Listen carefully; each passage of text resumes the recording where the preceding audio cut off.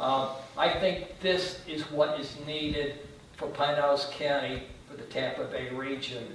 And I think two, maybe all four of my colleagues have said, PSTA, it's going to be in your court now.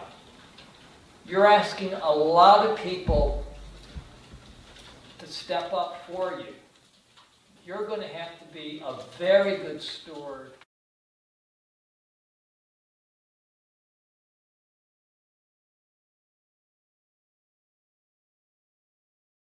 During the course of the project, in fact it happened early on, PSTA project manager Mark Knight verbally,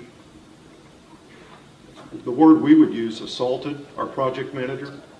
We ended up replacing that manager to try to change the chemistry, if you will, between PSTA manager and our manager. It happened again with our new manager, and it really set a course for this project. We spent 18 months building a project under a very adversarial set of circumstances. And again, I believe there's a benefit for you to hear this. I went to Billy Johnson, who was then the maintenance supervisor.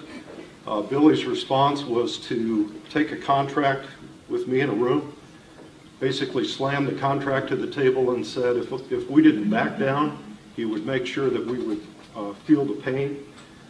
So we being Pepper, effectively had no choice at that point but to let the concerns for the project management by PSTA sort of stay down at the project level.